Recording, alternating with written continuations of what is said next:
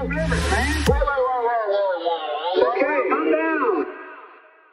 going to be honest, full disclosure here.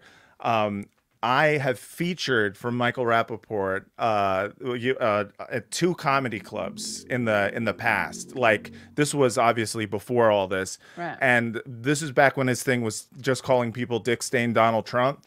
And, you know, like working with him, I was like, oh, cool. It's the guy from Boston Public. And, you know, and I was like, oh, I didn't even know you were like a comedian or whatnot. And he kind of just started doing it, you know, recently.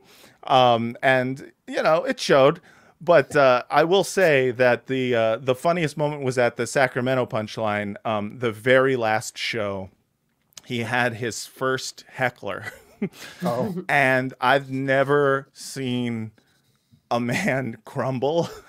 Wow. As much as he just was, he was shocked that someone would talk during his set. And he was self-confidence. It was like a level of like overconfidence where I was just like, oh yeah, no, that's part, you'll learn that. Well, you would have learned it if you had ever started stand up as not already a famous person. Right. I put famous in big quotes, but you know, yeah, we're using famous loosely here. Very loosely, very loosely. But yeah, so like when he started going insane with all this stuff, you know, at first I was like, you know, I was like, I'm not touching that yet. I felt a little bit of like this is someone who I've worked with in the past. We'll see where it goes. He seemed like he might be not a dumb piece of shit.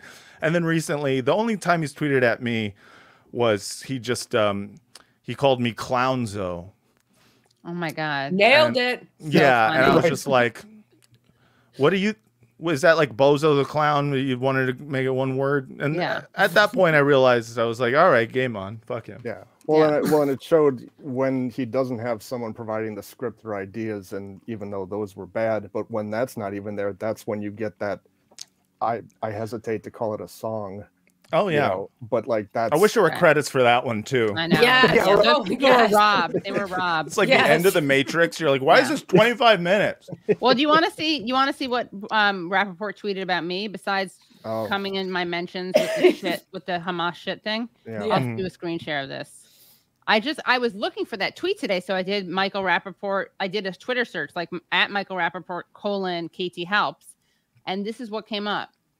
I wrote, Brianna Wu and Michael Rapaport are such great unintentional spokespeople for anti-Zionism. Thank you for your accidental service. And then he tweeted this out as if, I guess the idea is like, I don't mean to sound vain, but I guess it's just like, look at this girl, this ugly bitch and her dog. I don't know if that's what it's supposed to be. Cause like he just Wait, hold on. How many, can you scroll down to the hearts? He got nothing on that? Yeah. Oh, wow. Let's see. Abby Martin, imagine thinking this is an own you Neanderthal. Look at those cuties, making me love Kate even more. OMFG, you're stupid, lol. Yeah, this is funny, which I'm not above admitting I like. Yeah, she's pretty, and you're a guy who got arrested multiple times for stalking and terrorizing his ex. What's your point? This one.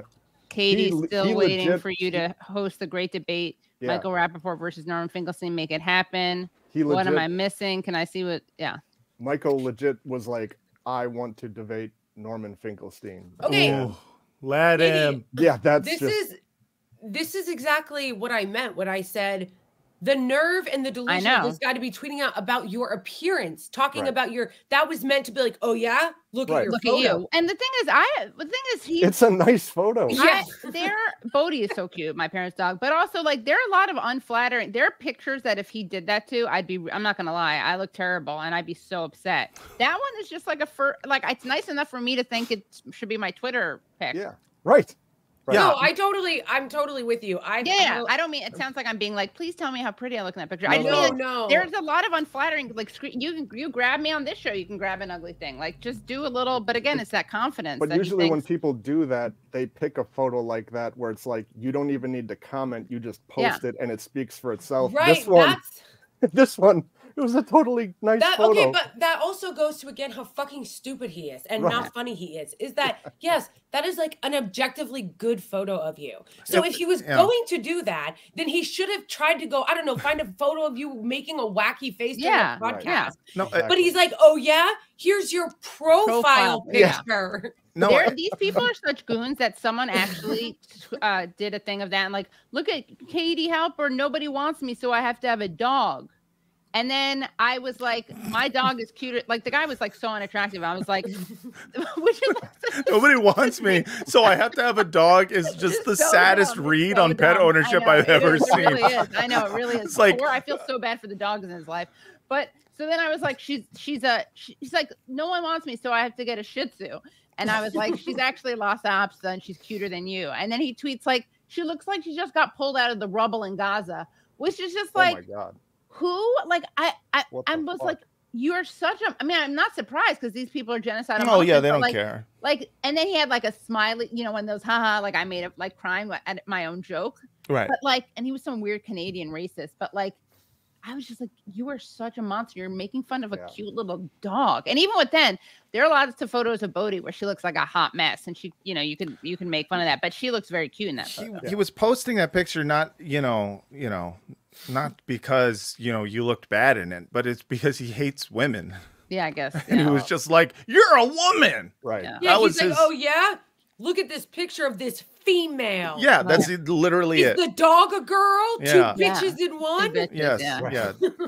That's... And I just wanted to leave you guys with, there's a 10 seconds that palate cleanser from all of the bullshit we've been watching here. It's not new to you, I'm sure, but... You know, this whole crap with this cancel culture and the... Shut up! Shit! Shut the fuck up! Nobody wants to hear it. Fucker. You've been talking all fucking week. You don't care what you have to say, just stop talking. You got me right in my fucking head, asshole. Stop. Damn it. That guy deserves a Nobel Peace Prize. Yeah, someone told me that was like planned or staged. Or really? Oh, really? No, I don't know. I don't know because people on Twitter say he should get like whoever did that should be given Palestinian citizenship. No, but like that video actually made me really happy. Like so happy when I first saw it. I was like, you know what? I don't even care if it was. It feels better to live with like even if he did make it, it's nice to just see him get hit with something.